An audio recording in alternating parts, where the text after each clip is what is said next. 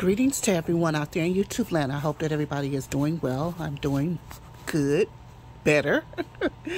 Yeah, I just wanted to come on to just encourage us to be either hot or cold.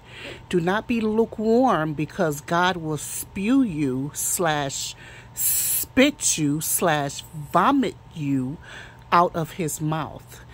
Be hot or cold, beloved, because it's your choice to submit your life to Christ or to not submit your life to Christ. Both have benefits and or rewards.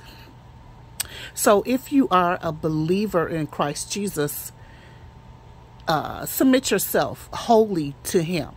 Wholly, WHOLLY. Commit yourself wholly to him, unto him, and become born again. What did I say?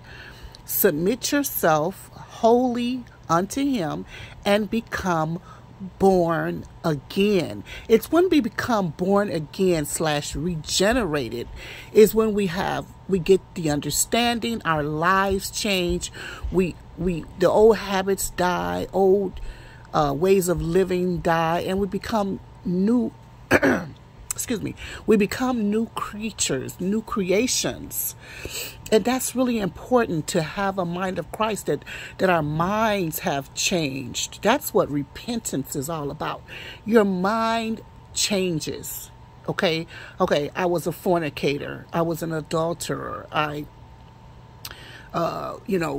was into pornography. I was into masturbation or lying, stealing, or whatever it is, different sins that we have committed in the past. But that is what we did in the past. We don't continue to do that.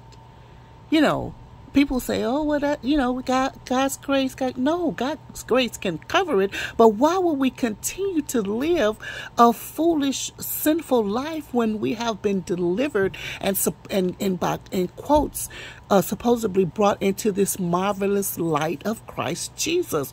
Why would we continue in darkness? Why would we want to continue in darkness? Cross over, beloved, cross over that line and come into the newness of Christ Jesus. There are so many people that are into religion or they'll say that they're, Christians or born, or Christians or whatever, but their life has no evidence of it. Okay, their life has no evidence of them have spent any time with Christ, submitting themselves to him, belonging to him, or anything. People are still doing the same thing, and they don't have a great understanding because of the various teachings that are out in the world today, and not just today, but yesterday too. But there are so many conflicting teachings and myths and traditions, and just so many false false teachings and the like, and so many sects, cults, and offshoots of different religions, sects, SECTS.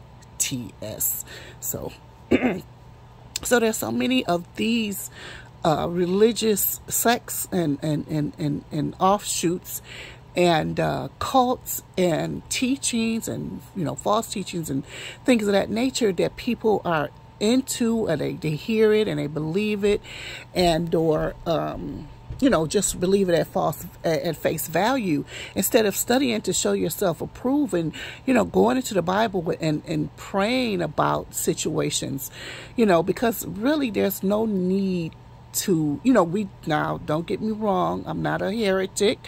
We have Jesus has left these particular gifts. He's left pastor, he's left evangelist, he's left a missionary apostle, he has left a teacher, you know what I'm saying? He's left prophet. He has left these particular gifts. But see, people have taken the gifts and misused them, and and misabuse and abuse them.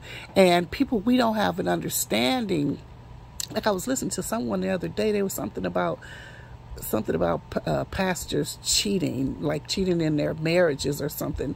And it's like, okay, people think that, okay, I'm a pastor, so I'm not going to cheat, or I'm a pastor, I don't lie, or I'm a pastor, I don't steal. People have put these faiths and trusts into human beings as if they're something divine. That we're human beings, okay?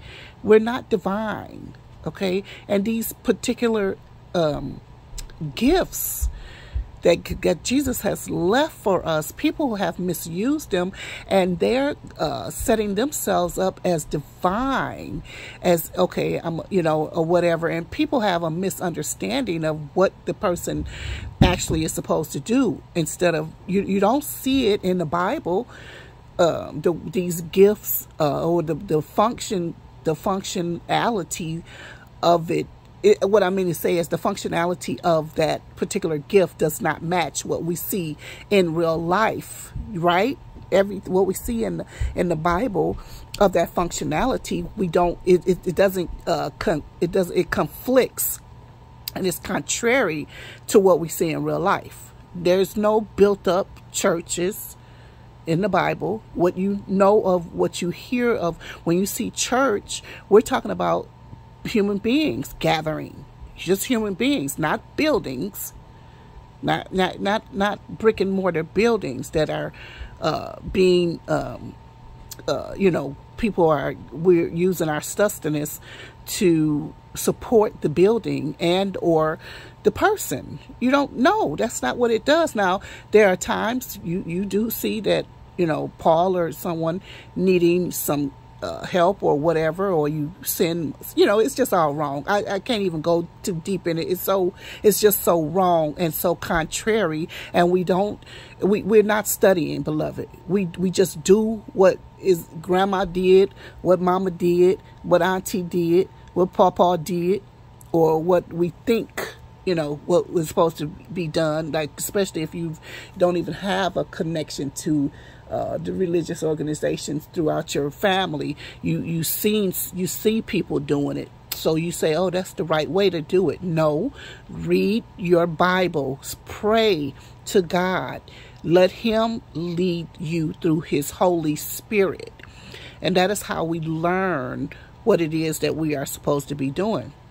Because a pastor is not somebody that is stationary and that's just his job. Like, it's wrong the way they do it. And people who call themselves prophets, it's wrong what they're doing. It's so wrong. It's all witchcraft. I'm going to even just say it, because it's control. Okay. It's manipulation. Okay. It's greed. I mean, it's so wrong. Okay. I really would love to go deeper. I just didn't mean to get on here and go too long, but what I want to encourage us is to study and pray. Okay. Study and pray. Break away from religious activities and get alone with God and study and pray. And just wait. If it takes a month, okay, if it takes a day, if it takes 3 days, if it takes 7 days, if it takes 21 days, if it takes 30 days, if it takes 90 days, just wait on the Lord. You're not going to miss anything. God would rather that you prove Him, okay, that you prove Him, okay, versus you do something and prove Him and wait on Him, versus doing something that is contrary to what He wants you to do and or displeasing Him. Okay, so just wait. And then because people think if they don't go to the brick and mortar, if they don't attend religious organizations and pay tithes and all of that, they just going to hell straight. No, they're not. You'll go look for it in the Bible and find out where it says that at. Okay, go and look for it in the Bible. Go and pray about it and see where you can find that. It's not there. Okay, so go ahead and take your time and go and study and just wait on the Lord. Have patience. Don't be anxious, because in haste you will waste. Okay? So just relax. Have faith and trust in God that He will show you what He wants from you, what He desires of you. You'll see it plainly and clearly, but you have to sever those ties, because what happens is we become so loyal to that building and to the leaders in that building and to the activities of that building. We begin to deny God. We uphold the loyalty to the building and to the leaders of the building and the activities to the detriment of our relationship with Christ. Yes. And what happens? We become alienated from Him, and we don't realize that we have no connection to Christ. Our connection is to that building and to the activities there and to that leader. That's where our loyalty and whatnot is to. That's what we support. And if God needed money from you, He would ask you. You would give it directly to Him. You would not need a middleman. He will send you his account number, or he'll reach His hand down and get it. But remember, God is the creator of all things. He said, if I was hungry, I would not tell you. Okay? I am the one that made all the hills and fashioned the world and everything. Okay? So all the cattle on 1,000 hills belong to me. I don't need anything from you. I made all of these things. I'm the creator. So anyway, I just wanted to encourage us to tap into God, beloved, because people have so many wrong understandings of different things. I was just, someone recently passed away, and they had the wrong understanding. They always talked about God, or, they say God this, God that, which, is a good thing, but they lived they had these particular sins, and not just sins, but what's the word? Iniquities and what's the word for nastiness? I can't think of the word right now, but there's a word for a very a nastiness. It was just off. I mean, unfortunately, but they always mention God, and God blessed me, and I'm, and always saying like they're saved and living this holy life, but their life was very unholy. Yet they didn't have an understanding that their life was in a great conflict. It did not line up with God. It was contrary and conflicting. It was against Him. And that's how a lot of people think. That's why it's important to know who you are and whose you are. And you have to know who you are and know who He is. Okay, it's really important. Then we start saying, oh, well, I'm not supposed to lie. I can't be, because liars will not tarry in the sight of God. Oh, I'm not supposed to steal. Oh, I'm not supposed to cheat. I can't, cheat on my taxes and say I have this, that, and the other, or say I don't have this, that, and the other, and or I'm not supposed to fornicate, or, shack up with this person, and all kinds of things. Then you start, once you have a relationship, you start studying it, and the Spirit of God is in you, then you will be cautioned by the different things that you would have done, which are not supposed to be done, And it was very sad, because I didn't know. I mean, I knew that the person was homosexual. Okay, I didn't know that. But then after they passed away, other things, I didn't know that it was some other things. I was like, oh my goodness, I didn't know. And it's so unfortunate, because it's not just the person, but they have children and grandchildren. And of course, when you're the matriarch and or the patriarch of the family, people look at you as if you know what you're doing and saying, and they do what, you know, it was just wrong. It's just the things I saw and heard was just so bad, unfortunately. And the whole family, I mean, that leaven has leavened the whole lump of them. So all of the children are affected by this thing and these sins, and the grandchildren.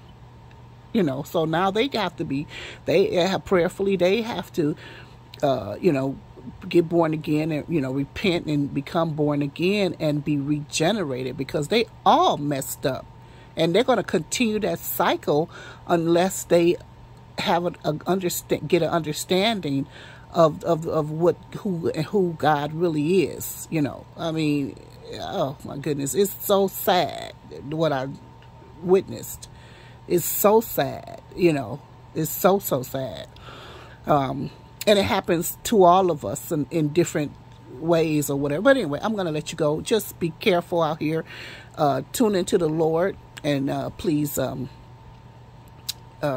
know, just please be encouraged to do the things that I just spoke about. So I love you very much, and we'll talk to you soon. Bye-bye for now.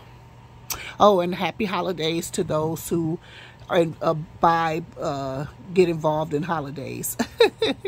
Talk to you later. Bye-bye for now.